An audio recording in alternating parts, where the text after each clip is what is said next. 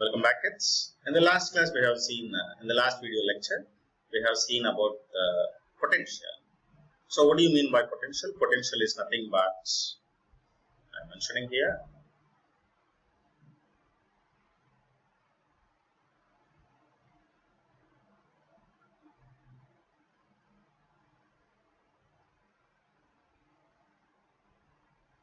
so if I'm taking an electron here, the amount of energy which is required to move this one to here, it is called as a potential, right?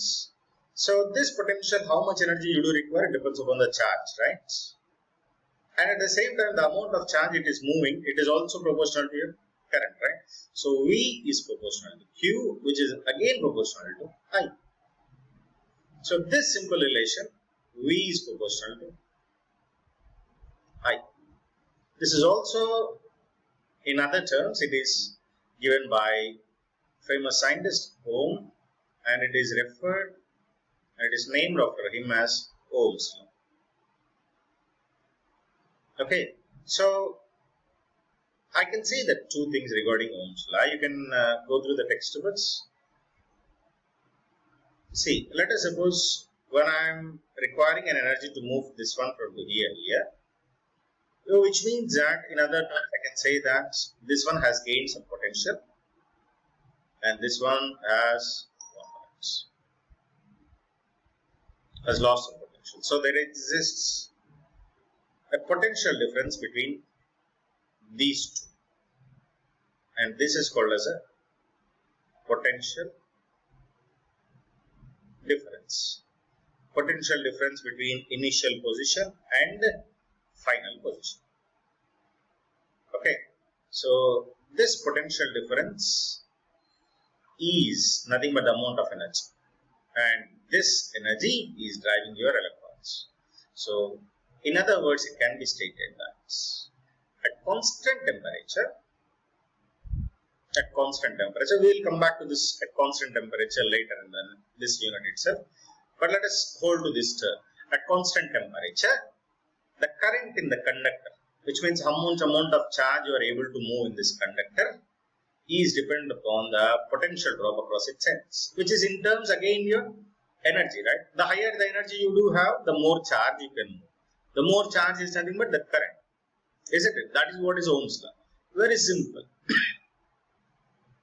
I will write down here, a higher energy, automatically you can move, right? Higher charge, large amount of charge you can move, which is nothing but a symbol of current. This is a symbol of V. So V is proportional to your I, or in other words, I is proportional to your V at constant temperature. So this is what the relation between potential and currents. And the equality constant will come back again in this unit itself. As of now, you should remember this V is proportional to I. Now moving ahead. Now, let us suppose if I do have two charges right now. I am assuming it again as a point charges. Now I will take two charges. There is one positive charge, there is another positive charge here. Now what happens? Two charges, two identical charges, two similar charges basically, which have the same polarity, which I call it as like charges, they repel each other. Whereas two opposite polarity charges, they will attract each other. Which means there exists a force between these charges, and that force is called as electric force. See, now I am considering only, I am assuming that these charges are static charges, which means they are not moving anywhere, they are just positioned just like me.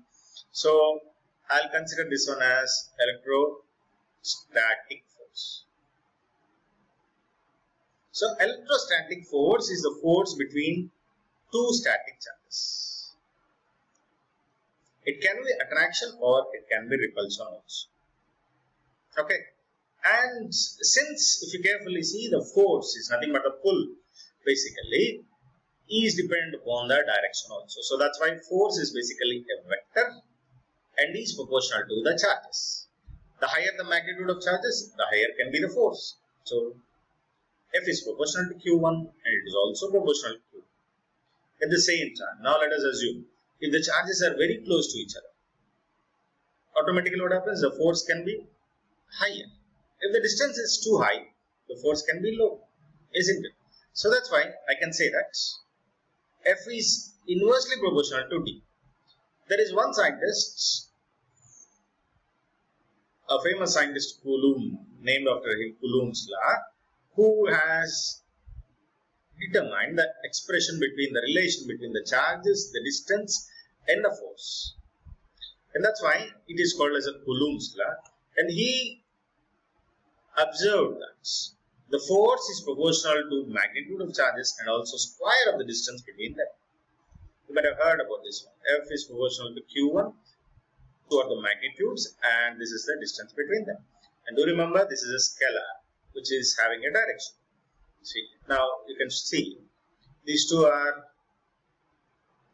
positive charges, so that's why they are getting repelled against each other, so that's why they are moving against, whereas these are opposite polarity charges, so that's why they are getting closer to each other. So, and this is the relation between them. And this is a constant which will come back to this one in the later part of this unit. Okay, I hope that you have understood this Coulomb's law, right? And this is the relation between them. Now, I'll get back to this Coulomb's law. I will see. Now, we will have a quick discussion on this Coulomb's law. Okay. Now, let us suppose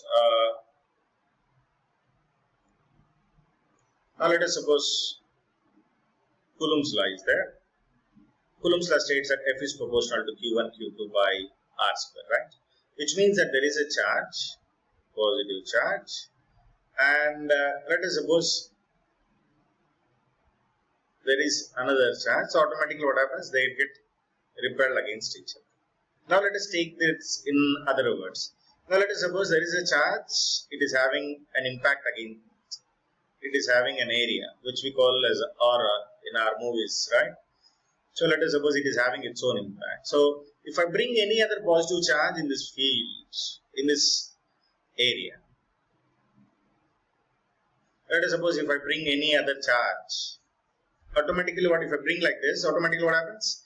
It gets repelled, which means that this is the impact, this is the area where the impact, see this is the area where the impact of this charge is being felt. So if I bring anything into its vicinity, now it is being impacted. See, that's why this electric force now, which is existing between two charges, now I have downsized into these two steps. One is there is an electric charge and it is having a vicinity around it, and any other charge which is brought into the vicinity of this one, it experiences a force. So that is thinking of one charge as producing an electric field. See, this impact which it is creating is called as electric field,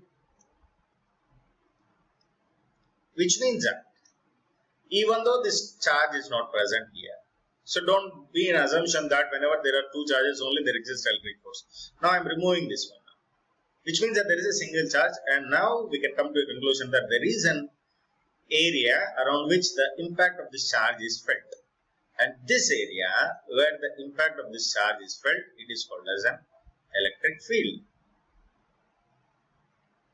This is called as an electric field. So this is what which has been mentioned here. You think of one charge as producing an electric field everywhere in space. This is producing electric field, and the force on other charge introduced into this electric field is caused by this electric field. Because of this electric field only, it is experiencing a charge. Okay. Now, this electric field, let us suppose there is a charge here. The electric field which is created by this one. If I choose a point here, then automatically the impact of this electric field may be higher. And if I choose here, the impact may be lower. Which means that the electric field, which is often referred as E, is proportional, inversely proportional to D. We will come back to the original expression later. So E is inversely proportional to D. At the same time, if the magnitude is higher, then the electric field may be higher. So E can be proportional to Q also. So E is proportional to Q and inversely proportional to D. And later it was actually determined as E is proportional to Q by D square. That we will see in the later part of this one. Okay. And as already said, electric field is also a vector quantity which exists at every point in space. And if you carefully see, electric field is a vector quantity and it exists at every location, and it is just nothing but very similar to the force. Force is normally considered between 2 points so far, but electric field is a force which is being acted on a positive test charge. So let us suppose there is a positive charge here, and it is a vicinity of this one where you can experience electric fields. Okay. Now let us suppose if I bring a positive charge, unit positive charge. So whatever the force which is experienced by this positive unit charge, it is considered as electric field. So in the force equation, which is equal to Q1 Q2 by D squared, F is proportional to Q. If I make this one 1 plus 1, so this is called as electric field intensity of this particular charge. Okay. It is often referred to as electric field strength also sometimes, and electric field intensity also. Okay.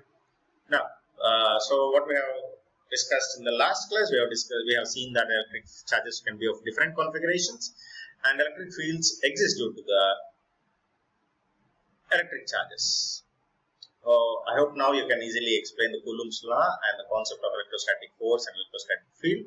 But in the next class, we will see why do we require different types of coordinate systems. Okay, thank you.